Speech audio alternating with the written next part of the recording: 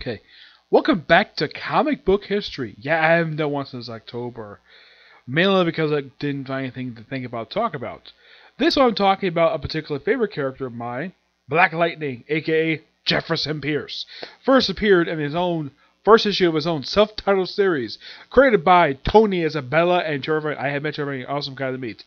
Yeah, the thing about these two guys is Trevor E is black, while in the case of Tony Isabella, I think he's Hispanic, if I'm not mistaken. I don't think he's black. No, let's see. I think Tony Isabella is white. Yeah, it's one of those weird things where we have a black character who's created, who one of the artists, one of the creators is black, but the creator is white. I mean, take a look, let's say, Blade, for example. The creators of that character are both white, though I have seen my pictures of the late Gene Colan. Black Lightning, a black character with electric powers. I should point out, though, his original outfit was not like the way it was on the TV show. Now, the outfit they showed on the TV show is actually a completely different outfit than... It's actually an outfit he has worn in the comics. That's not it. Yeah. It's actually, believe it or not, his modern day attire. Let's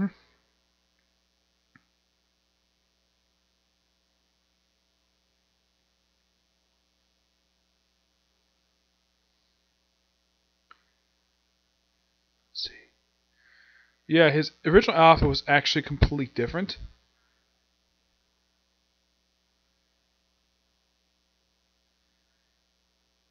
Now, most people are with the lightning bolt one.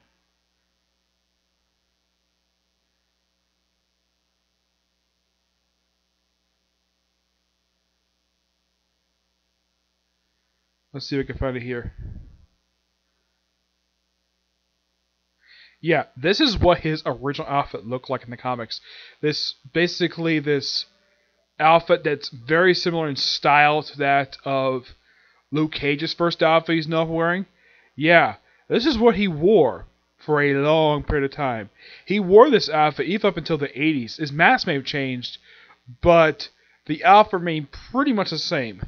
Now you're probably thinking, wait, that's his first costume? What the heck is up with this attire? Well, that was a style that basically was 1970s. Now, here's the thing about this character. You see, he did have an ongoing series published in the 70s. Got canceled 11 issues. The reason was, and kind of the same thing, the reason why a lot of the series got canceled in 1978, the DC implosion. Why did the implosion happen? From what I've read, apparently DC was not doing financially well in the late 70s. Apparently Marvel was doing perfectly fine, but not DC. DC was doing terribly in the late 70s financially. Despite the fact from the issue of books I've read, a lot of them are really damn good. Though, if anybody looked up basically a lot of the titles that were canceled, thanks to DC Implosion, I'd say about 50% of them were Jerry Conway books. I didn't talk to much about him about DC Implosion. I'm sure he felt pretty upset about half the titles that acts were his titles. Yes. Now, thing with the Black Lightning title, those of you familiar with the character of Tobias Whale, probably familiar with him thanks to the Black Lightning TV show, and also the fact this character also appeared on Beware of the Batman. He was probably the most reoccurring villain. He was the only villain who appeared in most episodes. He was like 1 or 2 episodes. He appeared for almost the entire series. And this character was loosely based for a character from just like limited for like 1 episode. And this guy was also responsible for the death of the Bird-Stanley family with minus Helena. Yeah. Now, in the case of Tobias Whale, he was responsible for what happened with Black Lightning. Black Lightning didn't like very much. Now, those of you curious, though, where is Black Lightning from? In the TV show, he's from Freeport. In the comics, he's from Suicide Slum. Now, you're probably thinking, wait, what the heck is Suicide Slum? It is the poor section of Metropolis. Yes, that is where the guy is from. He's an Olympic gold medalist, and he did not like the crime there, so basically just, of course, he had developed powers, and the fact that he actually had his own costume made by a friend of his, Well, actually, an old family friend who actually was responsible for the death of his father. Yeah, he actually died after just 7 issues in the series. Yeah, the character Pierre Espero, who was a tailor on the Black Light TV show, he is in the comics. But in the comics, he was only around for a brief period of time. He was only around for the first 7 issues of the original time before he got killed off. Now, currently, he has not made appearance in years, per se. And Black Lightning was married at some point, yes. Now, after his series got canceled, he did briefly appear in the World's Finest series, while also making a guest star appearance in a couple issues of Justice League America. It was basically 2 issues, 176 and 177. What's significant about these issues and Black Lightning? Black Lightning was offered a chance to join the Justice League. He said no twice, which makes him the second member of the Outsiders to turn down the Justice League. The first this happened, he was actually the second person to actually do this for the Justice League, where they were offered membership but declined. The first person to do this was Metamorpho. Yeah, and that was something I think Danny O'Neill came up with. I believe these issues were written by Conway. And in case, if you read these issues during this period of time, yes, Justice League America had a brief period of time. I'd say, I think it was like 138 to about 180, where these were like giant-sized issues, really freaking long. Why these issues were so long, I have honestly no idea. It was something they did back then. Of course, I wasn't reading them back then. I read them online. Yes. Though I have read some of the old Justice League issues in physical comic form, but a lot of them I did read online. Yep. After he did that, he basically just wandered out as a feature in Detective Comics briefly. He did not show up in Act Comics, surprisingly. He was featured in Detective, and then 1983 happened. Yes. In the final issue of Brave and the Bold, he was revealed to join the new team of the Outsiders, which they explained the character's backstory in the first issue of Batman the Outsiders, where Black Lightning was the first person that Batman recruited to join the Outsiders. And from the 80s and the 90s, Black Lightning was heavily associated with the Outsiders. Yep, he was. He was associated with the Outsiders for a long freaking time. Yeah, he didn't join the Justice League until I think it was like the 2000s, I think it was. Yeah, that's the thing about him.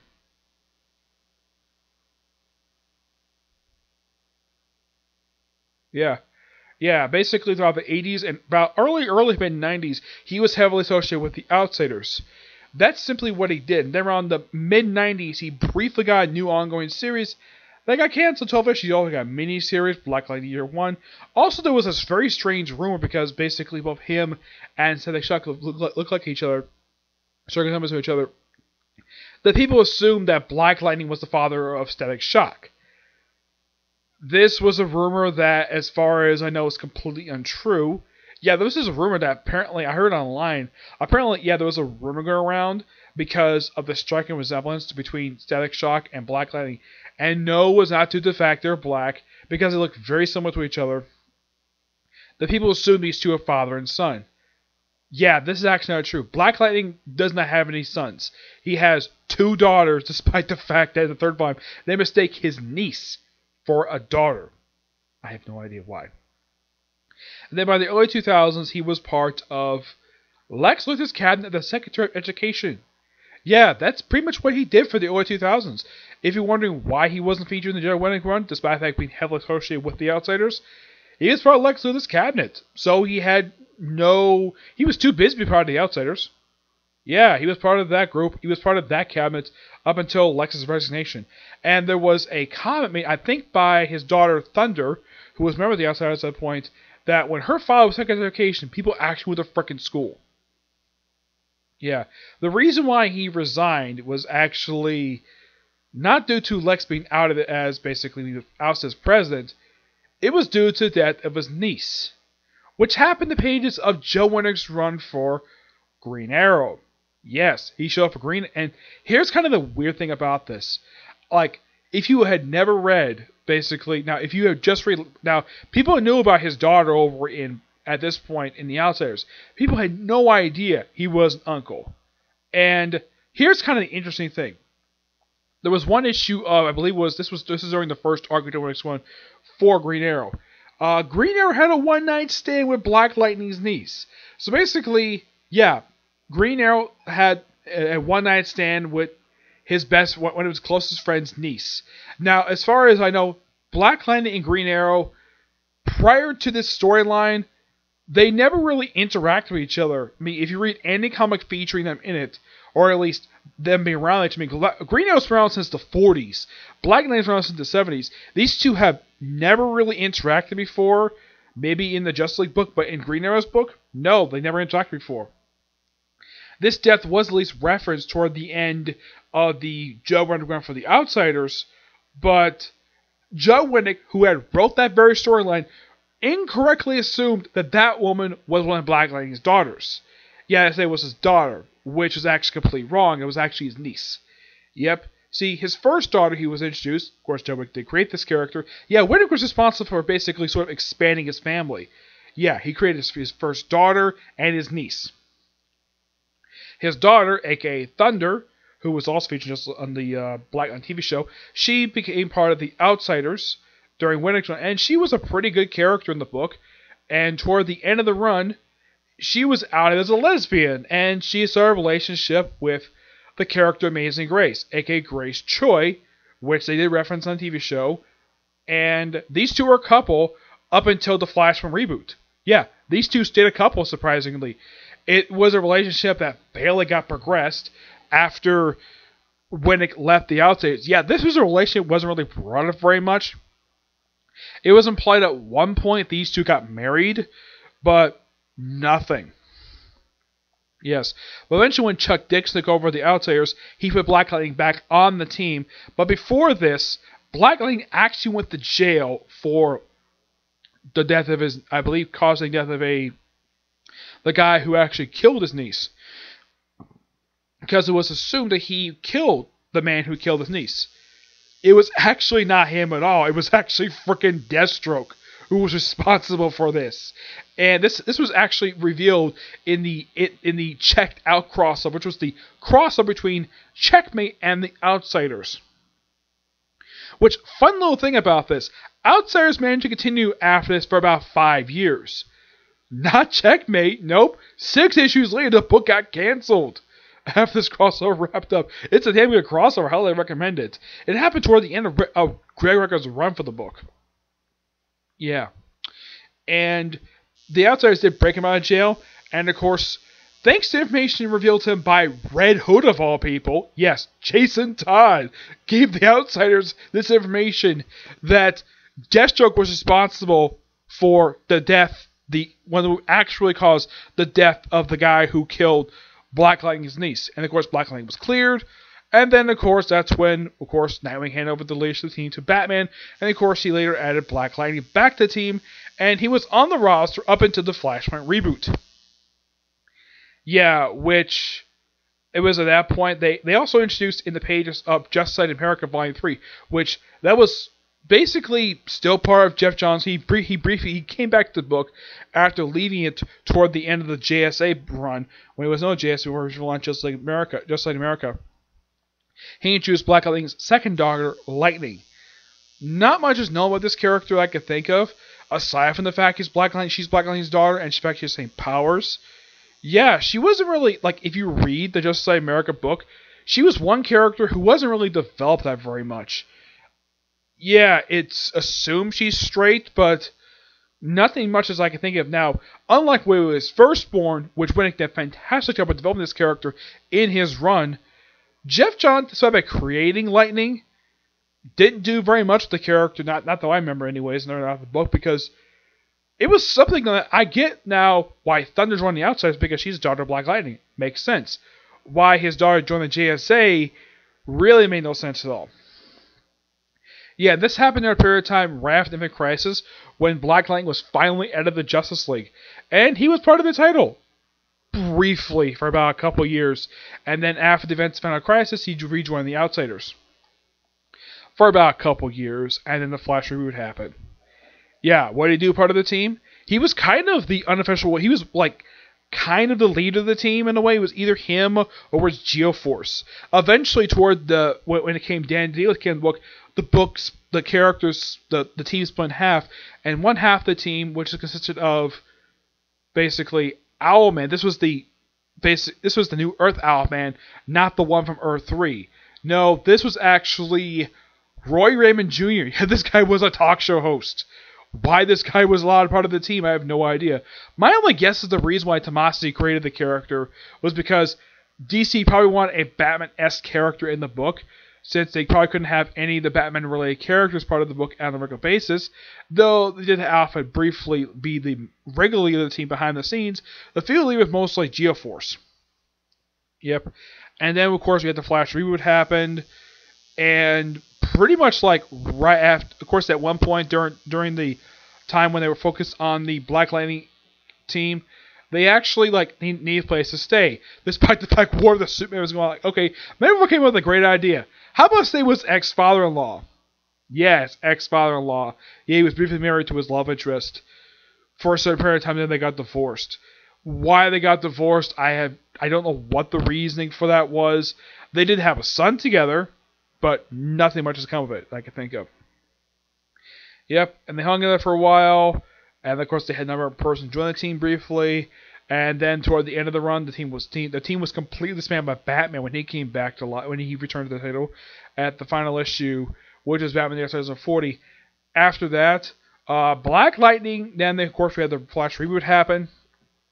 And what did he do after the Flash reboot? Well, he popped up in the pages of DC Universe Presents for 4 issues. It was him and Blue Devil, a team-up feature. And then after this feature ended, he was briefly featured in a guest star appearance in Justice League. After this, nothing was done with this character for a long time. His next actual appearance would not come until Cold Dead Hands. Yeah, that miniseries. Yeah. Yeah, this happened. Now, he was possibly in Justice League. This happened in I think this was I'm trying to think. I think it was 2012, 2013. He didn't do anything for 4 years. 4 years. Nothing was on Black Lightning. No mention of his kids. Yeah, they actually de-aged the character, and there's no mention of him having kids. None at all. His daughters completely disappeared, and as far as I know, there's no explanation for it because I wanted to age the characters. Yes. And the miniseries Cold Dead Hand, they had Black Lightning actually appear in the costume he would wear in the TV show. Now, the costume he would wear, they say, was the first costume he wore in the continuity. That costume was the costume he wore in the 2000s. Yeah, that's the interesting thing about that. That's actually Easter egg for his early 2000s outfit. Yeah, it was the outfit he wore prior to Flashpoint. Yes, after Cold Dead Hands were after, which this is a really good miniseries. It's mostly put like a reboot of the character, probably ignoring his previous appearances that he made. And this book was noteworthy for me. This was written by one of his co-creators, Tony Isabella, returns to the character first time since the 1970s. Yeah, first time since the original run, he came back to the book. Why in the world he decided to come back to the character? I have my only guess because he created the character, and I have seen it where a lot of creators who basically created characters in the past, like 30, 40 years in the past, come back to characters. Like Jerry Conway came back to do. He did for Punisher Annual. He basically came back for Firestone for his feature for Legends of Tomorrow. Let's see. Wolfman came back to do some issues of Cyborg. Trying to think though, was anything else? He also did an issue for Villains Month, basically talking about the character Triangle, which he did create the character. I can't think of anybody else I can think of. No. Yes, and after this miniseries wrapped up, almost nothing of his character for a year, until he popped up in the pages of the Detective Comics in the storyline On the Outside, which was all it was simply a backdoor pilot into the new Batman Outsider series, which I have reviewed the first trade for that, which is really, really good. Basically, it was him forming a new team. My guess is Brian Hill must have loved the concept of basically the Detective Comics being a team book, so he decided to sort of keep that concept and, well, revived the Outsiders, which the group itself came back thanks to Dark Knight Metal. You gotta thank Scott Snyder for that, because eventually the group did exist. Though for some reason they kind of changed it when Brian Hill wrote the book, that this apparently is like a new version of the Outsiders, like the first time they teamed together. Yeah, where he brought in Katana, which she's associated with the group, and basically the Outsiders are, if you take out Batman out of the equation, the group itself consists of only 4 people. Yeah, it's just Black Lightning, Katana, Orphan, and Duke Thomas. And it's very heavily implied Duke Thomas and Cassandra can have a thing for each other in the book. Yeah, it's been implied. It's also been kind of implied that, I kid you not, Katana and Jefferson and Black Lightning have a thing for each other. I'm not sure what the heck Brian Hill was thinking by implying that 2 characters, Black Lightning and Katana, 2 characters who in the previous continuity had never had a thing for each other. Get this. The only member of the Outsiders who actually had an attraction to Katana was Geoforce. As a matter of fact, he loved her despite the fact he was already married. Yes, and he really wanted to marry Katana because how smoking hot she is. Yeah, despite the fact she's a widow. Yeah, she's a widow, and the fact she did have a couple kids. Yes, Katana basically had a family that was killed. And that's part of her backstory that she's had since she was first created back in the 80s. Yep. But, yeah.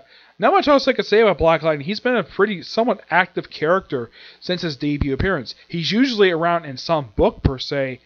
But if you look, let's say, the last 20 years, per se, like from, let's say, 2000 to about last year, for example.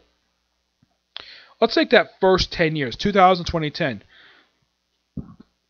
Excuse me. Mostly put, what did he do that time? First half of the decade, he was mostly a guest star in people's books like Green Arrow and a few other books. That was pretty much it. Second half of the decade, he was still kind of a guest star until rejoining up with the Outsiders. And then, like, for the previous decade, 2011, 2020, well, 2010 to, I think it was like 2010 to 2019, what did he do? Not a heck of a lot. Yeah, the previous decade, he did very little. Like, appearing for a feature DC Universe Presents, a guest star appearance for Justice League, and doing nothing for like 4 freaking years until he showed up with that miniseries. And now he's appearing in The Outsiders. Yeah, I like the fact he's still being a feature per se, but he shut it down a lot more. And, oh, in case you're wondering, like, in case you asked in the comment section, has any of his appearances, like any of his solo work been collected entry, like his first, second ongoing series, the mini-series Black Lightning Year 1, which that was the thing with 90s, I love Year 1. The answer is yes. All his self-titled series are in trade, including Cold Dead Hands. Yes, that's in trade. The only thing not in trade is a solo feature from the Detective Comics. They did collect his World's Finest feature in the Black Lightning, well, the original classic run. They did collect that in trade with that, which, here's the thing, they had the World's Finest written by Denny O'Neil. Good, interesting choice, but surprisingly, his Detective Comics run is not in trade. His run of Detective Comics was not very long, per se. His run was about 10 issues, per se. I mean, his feature was ended for the same reason Robin's feature was ended in the book. Because DC wanted to put him in group books. Like, Robin feature was ended because he's put part of the New Teen Titans. Black Lightning because he's part of the Outsiders. That was simply the gist of it. Yeah, but nothing much else to say about Black Lightning, aside from the fact he's a real character. And I do highly recommend checking out some of his other books that he basically has had over the years. Yeah. Now, as for outside the comics, well, he did appear. He appeared on the Brave Ball TV show, young version of him. He appeared also in Young Justice, really good series, by the way. And of course, you have his TV show. Yep, his TV show, which is still on here right now. It's currently in its 3rd season. I have watched the show, a little bit of it. I've watched the first 4 episodes. I fell behind the show and haven't come back to it. And from what I've seen of the show, it is really good. The way they do the show, it's kind of similar to the style they did for the Daredevil Netflix series. It's done in the shot in the very same exact style, but done with different characters and different cameras. But mostly it's the same style. What people like about Daredevil, the Netflix show, they did it for Black Lightning, which made perfect sense to do. And of course, the guy was also featured in the Crisis at Infinite Cross, which no, I have not finished watching yet. I've only watched the first 3 parts. I know that the last 2 parts aired a couple months ago. I just haven't had a chance to watch them yet. Yep. But not much else to say about Black Lightning. But he's a really damn good character. I highly recommend check out his comic appearances and of course TV show because of course it's really good. Yeah. I'm kind of hoping at some point we get adaptation, like a live action version of, like, I'm hoping at some point we get a chance to see the Arrowverse of Catan interact with Black Lightning. Yeah, I would personally love that very much because, well, there are 2 members of the Outsiders who actually are on TV at the moment. As far as I know, none of the other ones basically made appearance. Well, they did have kind of a version of Geoforce and Arrow, but I highly doubt that was Geoforce because he had no freaking powers. I wouldn't be surprised if they featured him later on, or at least some of the other characters. I personally love to see the Outsiders on TV. They're a great group of characters, and I mean, yes, you don't necessarily have Batman there per se, but you can still feature the Outsiders. Yeah. And I got hands to the guy who plays Tobias Whale on the live action show. He's very much like, from what I read from the comics, he's very much like the character from the comics. Even the guy who plays Black Lightning himself, he is very much in tone with basically how he plays the character. He's like Cress Williams, and like, wow, he is like compared to how he's depicted in the comics and compared to TV, the actor is a lot more beefier than the actual comic counterpart. I'm not really sure exactly why in the world the guy had to be jacked in order to play Black Lightning. The character himself was still muscular, but not that huge. It's not something that's distracting for the character. It's nothing against the character per se. But, oh yeah, and also, like, on the TV show they mentioned that he was a principal. That's something that's also true from the comics. He was definitely principal at one point. Yeah, I don't know if they actually have him, like, Olympic gold medalist. Now, somebody might ask, okay, did the guy have any facial hair in the comics, and was he bald? The answer to the question is yes, he was bald at one point, and he still is. He's still bald. Yeah, he was bald for a certain period of time. And does he currently have any facial hair? The answer is no. He has no facial hair at all. That is something as the original TV show. He did not have. He technically, from the comics I have read, he's mostly been clean shaven. That's pretty much how the guy is.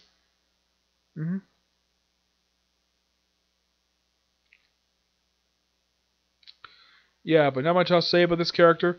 Really good, highly recommend check it out. Okay, so that's it for this particular review, and that's it for video. So I wasn't thinking of doing any watch, but I just basically got distracted by other stuff, and well, decided to put because I wanted to do one more today because I wouldn't have time to do any watch. So I figured, oh, why not do this? Okay, as what character I'll do next, I don't know. I'll think about it when I get a chance. Think about what character I'm doing next. It'll probably be for the 39th video of the series. I think it's 39, right? Actually, it'll be the 40th video. What episode, what character do in our release group? I have no idea. You'll find out basically when I get a chance to do the next video. Okay? Do this next video. Bye.